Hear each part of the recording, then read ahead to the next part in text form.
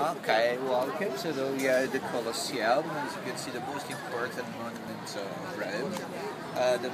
One of the best preserved Roman monuments. We have here, obviously, imagine that was built in only 9 years by two emperors, and the two emperors was visited by it's always crowded, many people coming visiting. The prototype of modern stadium. So you said it took only 9 years to build this? 9 years to build.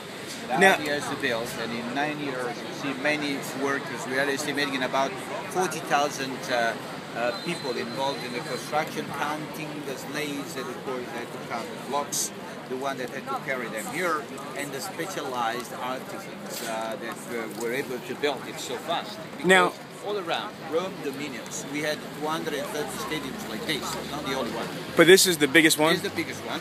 Now, you said it was about social status, so what day would people go to the Colosseum? Normally was like 5-6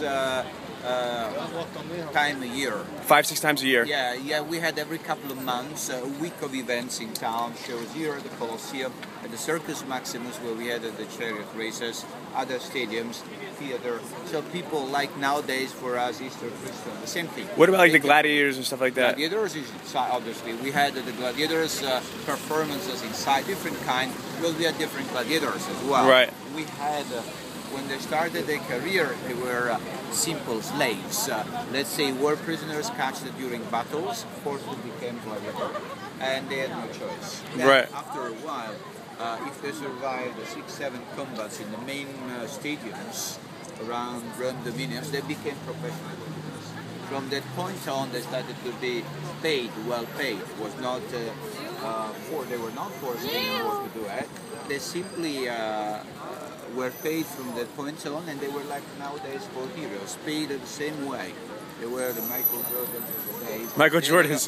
They had a lot of money and a long waiting list of the beautiful girls waiting for them, obviously, because they were, the heroes. And they were famous and rich. Famous and rich. And when they went through the selections, they had to fight to death with the other gladiators. Normally it was one by one, and one had to kill the other. When they became professional gladiators, automatically they acquired the citizenship. And no one had the right to kill a citizen. Rome's citizen was protected. This is why if they killed at purpose another gladiator inside when they were the fight between professional gladiators, they were killed at their turn. If it happened by accident, okay. Otherwise, because normally we had two gladiators facing each other, at the side of them we had the judge in white toga, stopping the winner when he was about killing the loser, and they had to look the direction of the emperor waiting for the signal, thumb up, thumb down, so let him go or kill him. Because only the emperor had the right to life or death in people. Okay?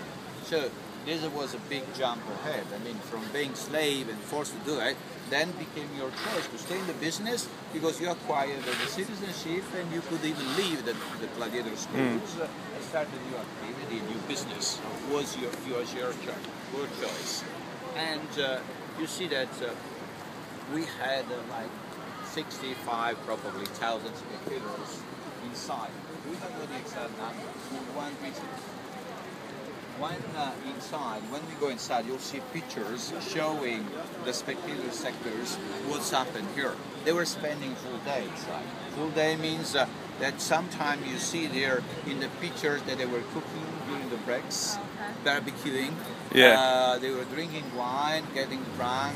When they ended the fights of the gladiators started one between spectators. There were different supporters.